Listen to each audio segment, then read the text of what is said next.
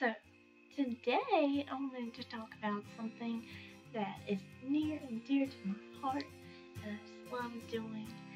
Um, if you know me, you know that I love writing papers. Like, it's just so much fun. Like, you get to talk about how you feel about something, and a paper is your chance to either learn about something. If it's APA and it's like informational, then like you can at least just learn something that you didn't know before. And if it's an MLA, you can, and even if it's like you have to argue a side that you don't agree with, you can understand the other side. Every teacher wants something different. So find out what your teacher wants. It's kinda not fair, but it kinda is, because writing papers is a way of learning how to voice your opinion or how to deal with all kinds of topics and deal with all kinds of different audiences. Number 2, do not start your introduction paragraph first. That's not the first thing you do. Don't do it. First, you need to start with your body paragraphs, because how are you going to write one paragraph to describe 3 paragraphs that you haven't even wrote yet? So we're on number 3, and I'm going to talk to you about body paragraphs. In your body paragraphs, this is your time to talk about what you think. Like, just expand your brain, expand it.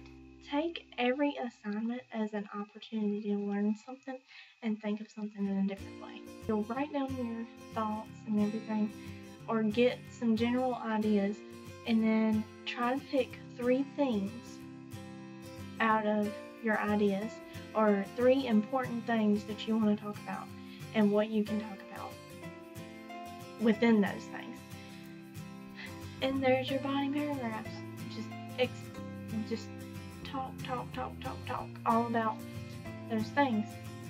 But just pick one thing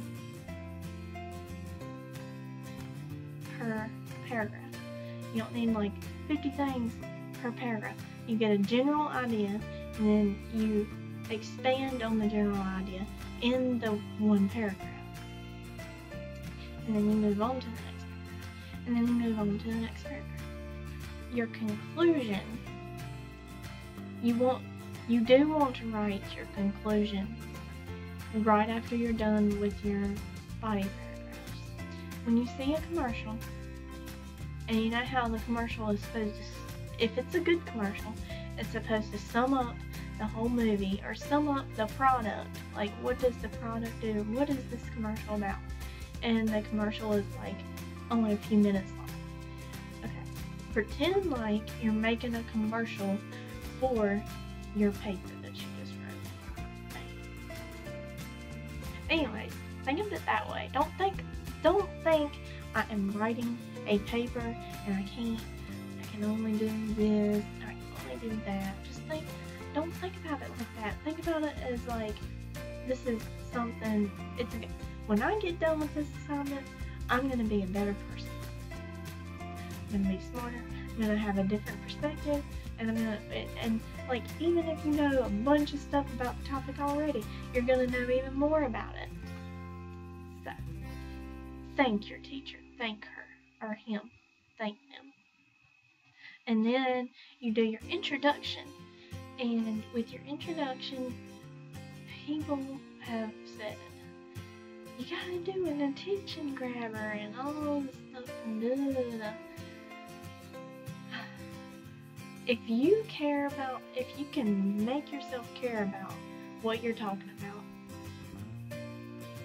like really care about it, or, whatever, just what clicked in your brain to make you care about this thing. Think about that, and then that is your attention grabber, or whatever. whatever caught your interest about the topic or whatever, you try to sum that up in a sentence and smack it down on the front of the paragraph, the very front. Okay, and then you just do a little bit of talking about stuff. Just add on to what you just said. The first sentence, just add on. And then a paragraph is like 4 sentences, right? Watch this. Okay. You do your little attention grabber, or whatever made you happy about it. Do your little attention grabber. Then add on to your attention grabber with another sentence, pretty much saying the same thing but in a different way, or further explain what you just said.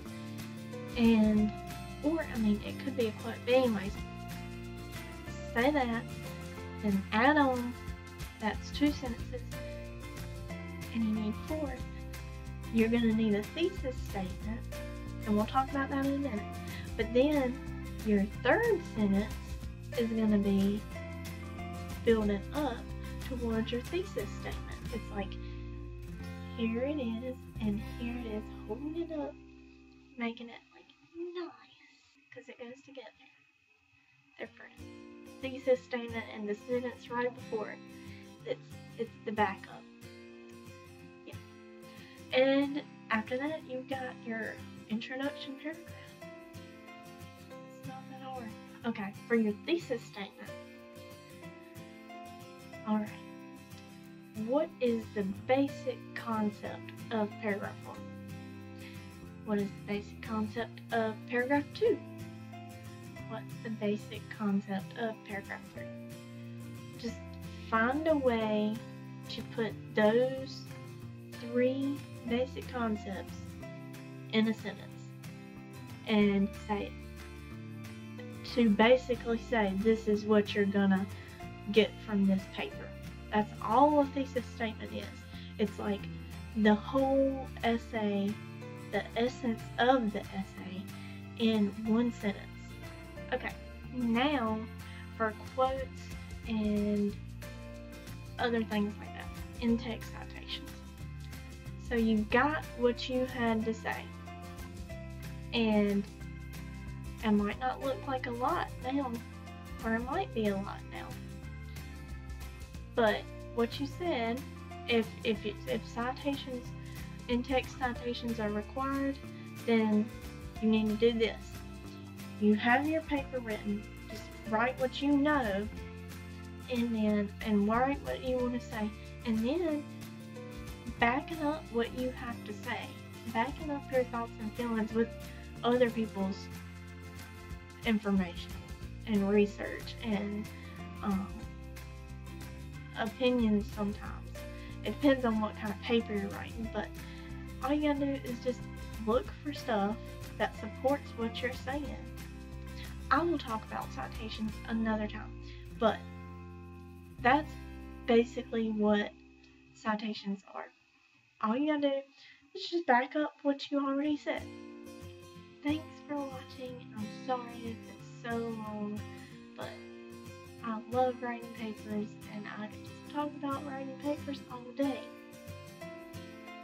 But I'm trying real hard not to. And there's so many other things that I need to talk about with papers, and I guess I'll make another video about citations. Probably will be the first thing that I talk about, because people are scared to death of, well, a lot of my friends, and like for a long time I was scared of citations, and they still are kind of annoying, but they're okay. Citations are good. But anyways, we'll talk about that next time. But